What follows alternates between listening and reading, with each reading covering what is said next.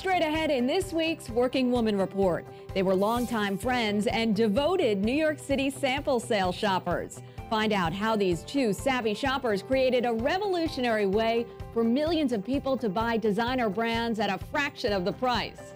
Plus, we'll introduce you to the professional soccer player turned entrepreneur whose goal is to build a team of products that improve women's health. And she's creating an empire by matching top babysitters with families who expect nothing less than the best. What's your idea? If you're ready to change your life and start making your passion work for you, listen up. The Working Woman Report is here to help, and it starts right now. Hi, everyone. Welcome to the show. I'm Allison Hans. Our first two working women are the epitome of what it means to be successful. The dynamic duo teamed up to create the uber-popular online sales site Gilt.com. The company's e-commerce business model sells luxury products and services between a 36 and 48-hour period. So if you have good taste, but you need a good deal to fit your budget, get ready to shop guilt-free with Gilt Style. The top fashion designs, once thought out of reach for anyone other than the rich and famous, until one company came along and changed everything. The Gilt Group, a guilt-free way to shop online and get the hottest fashions in the world, according to co-founders Alexis Maybank and Alexandra Wilkes-Wilson. Gilt.com provides access to luxury lifestyle brands from around the world at amazing insider prices. Those prices oftentimes 60 to 70% off, which means customers can buy designer wares like Versace or Oscar de la Renta without breaking the bank. On a daily basis, we have nearly 200,000 people shopping in virtually the same moment to shop from our sales. With thousands of Gilt members flocking to the website each minute, it would appear the Gilt Group has been around for a long time. But Alexis tells us that's not the case. Founded in 2007, the company skyrocketed to success as it was the only website of its kind to give low-cost access to the hottest designer lines. The idea really came out of a personal hobby that my co-founder and Alexander and I had, which was shopping sample sales here in New York City. These coveted New York City designer sales that you really fought to get access to. And it formed the inspiration for how we went about pursuing this idea, creating an environment online for the sale of these highly coveted designer brands in a way that generated a tremendous amount of excitement. Alexis also tells us about the first time they realized the Gilt Group would be a phenomenon. We had 40,000 women try to buy the exact same single pair of shoes, and it was one of those moments where you watch your startup kind of grind to a halt as it has this influx of activity. But that moment we realized we really have to invest in the infrastructure even more and be able to scale even faster. A business that 90 minutes a day, that's about 70% of its revenues. Further proof that Gilt.com is now a household name. The business model for this e-commerce behemoth is pretty simple. Gilt buys the items up for sale at an extreme discount from the vendors. Then Gilt adds a margin on top of the discounted price to make a profit. So how do you get in on the amazing deals? You have to sign up for a membership. The good news is that it's free. All you need is a valid email address. For more information on Gilt Group, simply head to our website, workingwomanreport.com. Now, while Gilt is an e-commerce Goliath, there's still room in the marketplace for up-and-coming online retailers. According to recent figures from Mashable, Americans spend between $1,200 and $1,300 on online purchases every year. So if you want to get in on the action, there are a few things to keep in mind. First, you need to decide how to sell your products online. You may want to consider existing online marketplaces like eBay, Amazon, Etsy, and StoreEnvy. Each offers easy-to-use and fast, established networks and platforms for startups. Second, you need a solid plan for shipping and packaging. Set up business accounts with freight providers. Decide if you'll offer a flat fee or shipping or provide options like certified or next-day delivery. You should also calculate your packaging costs and decide how much of that you want to incorporate into the shipping fees paid by your customers. Finally, avoid trouble with the IRS and research whether you need to charge state and local sales tax. You can learn more about tax laws by visiting the Small Business Administration's online business law section. Of course, you can always find information on our website, workingwomanreport.com. Shifting gears, our next working woman is trying to corner the market when it comes to a service most parents will turn to at some point: babysitting. Here's a look at how her company works to create perfect matches between college students, young professionals, and families who need an extra hand on deck. Vanessa Washop has been babysitting since she was 13 years old. By 15, she was a camp counselor during the summer.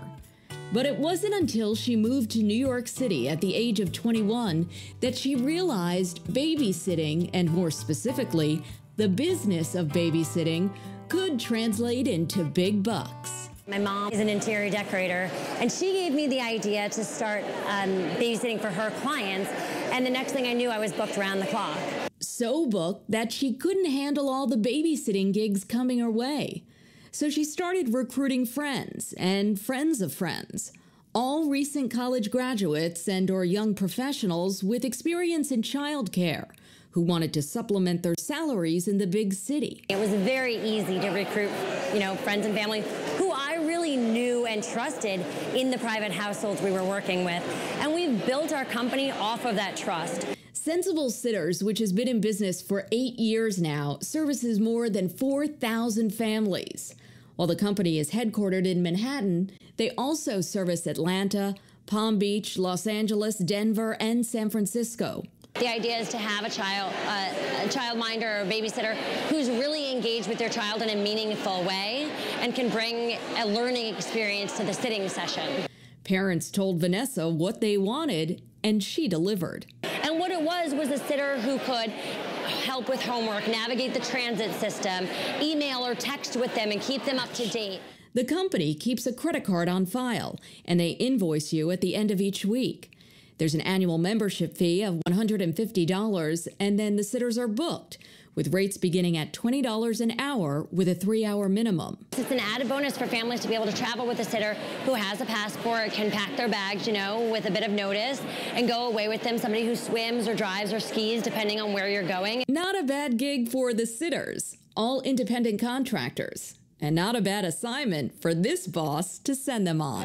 I love everything about being a business owner. I'm a real people person, and I think it's so fun to not only get to know all of our families intimately, but to get to know all of our sitters. I find them really inspiring.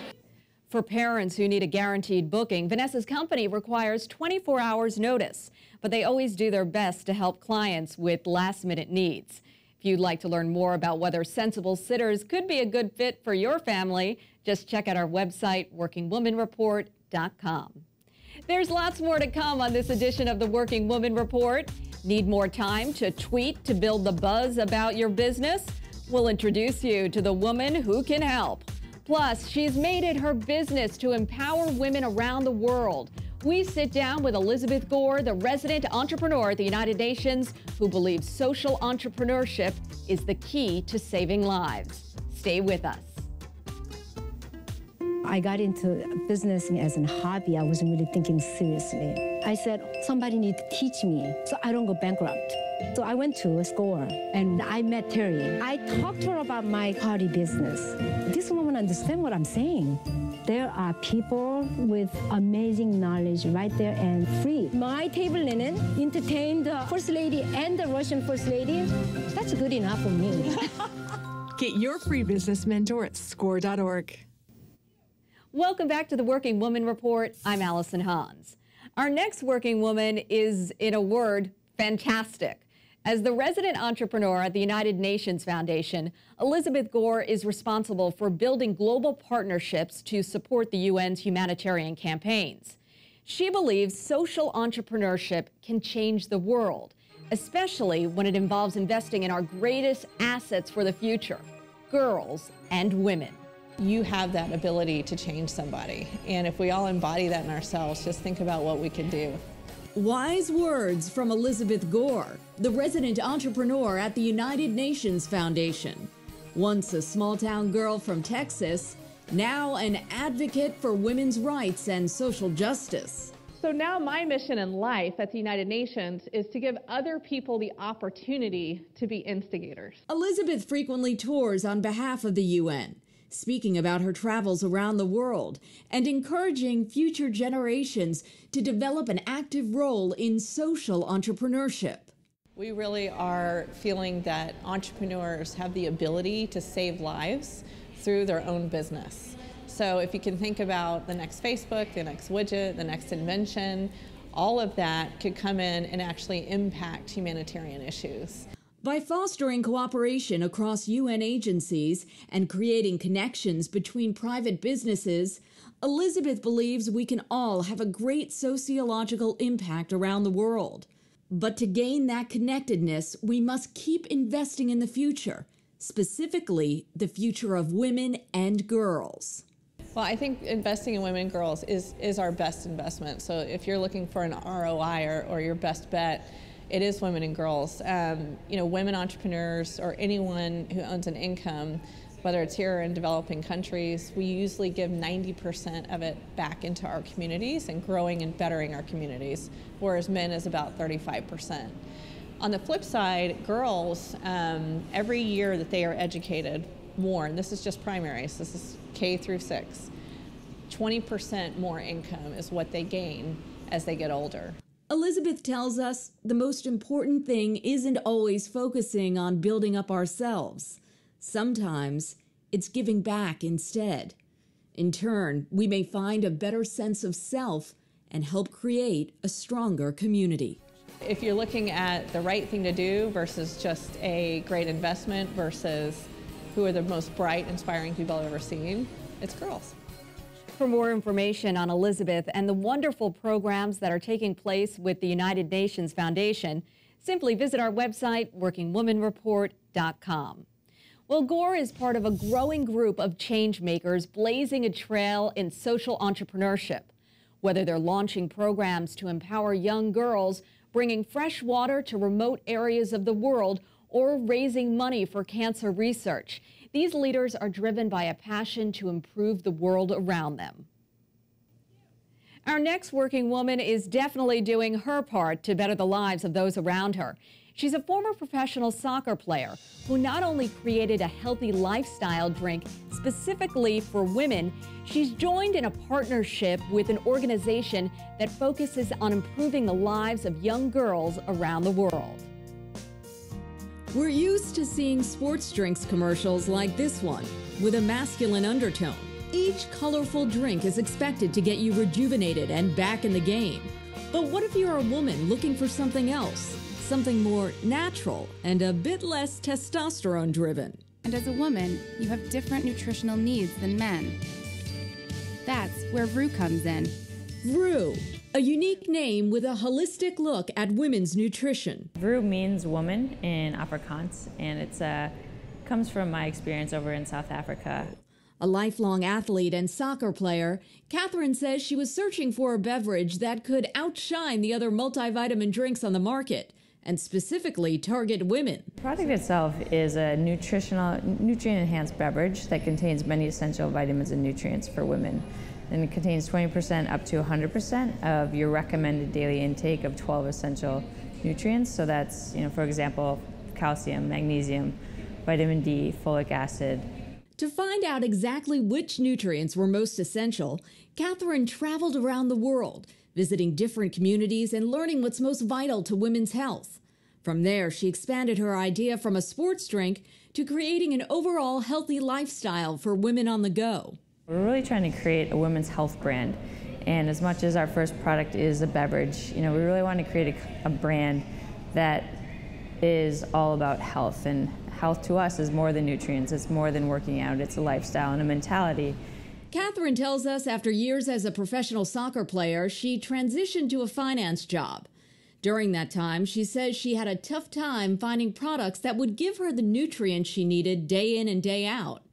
Once the idea of Vru came to mind, she spent several years teaming up with doctors and nutritionists.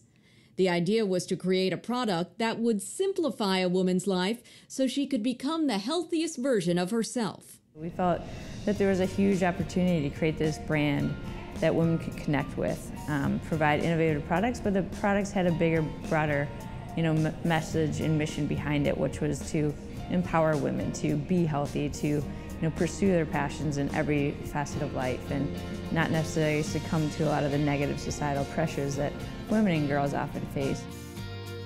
The program Catherine supports is called Girls on the Run. The nonprofit program uses running as a source of empowerment for young girls, as a way for these future leaders to change the way they see themselves and their opportunities. You can find more information about VRU, Girls on the Run, and other companies and programs aimed at empowering women by visiting our website, workingwomanreport.com. Well, if you're thinking about joining the social entrepreneurship movement but don't know where to start, check out Plum Alley. It's a virtual one-stop shop where women entrepreneurs and innovators can succeed with help from crowdfunding, commerce, and expert advice. The site's founder says the platform is a game changer because it allows women entrepreneurs to actually test products in the market before they decide to launch their idea. I founded my company. I realized with the power of the internet, you can connect with so many amazing women out there, women entrepreneurs. You can tell their story. You can give a chance to actually profile female-founded companies and their products, because once you know not only the woman who's founded the company, but what was her vision behind the product, it makes that product that much more special. For more information about how Plum Alley's resources can help you branch out into the world of social entrepreneurship, just log on to our website, workingwomanreport.com. When we come back, want to build buzz about your business but don't have the time to tweet and make it happen? Meet the woman who can help. And we'll cook up some tasty treats with one dynamic woman who's dancing all the way to the bank. Stay with us. For us, what we've really focused on presenting to everyone we meet, including our target users, but also potential investors and partners, is all about putting it in the form of defining the question, defining the problem, and defining ourselves as the solution. And that was a question that we asked ourselves before we marched down a path of actually seeking fundraising. It was really trying to narrow down, what are we solving for? What is the problem? And is this problem actually relevant and of interest to women? You're watching the Working Woman Report. I'm Allison Hans. If you're struggling to find that work-life balance, it may seem impossible to find enough hours in the day to get on social media and promote your business. Guess what? Help is here. We've all heard of ghostwriters helping authors bring their books to life. Our next working woman launched that concept into cyberspace by building a business of ghosts who will take those daunting social media posts off your busy hands. With billions of people worldwide using social media sites like Twitter and Facebook, it's no surprise social media advertising is sweeping the internet. But with more and more websites connecting us, updating your status, posting to Instagram, communicating on LinkedIn, it can all be exhausting and extremely time-consuming.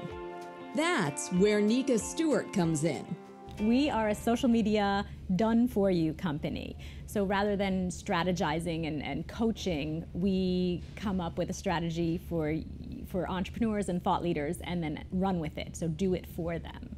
Nika tells us her team can help just about anyone become a social media rock star and develop a celebrity status.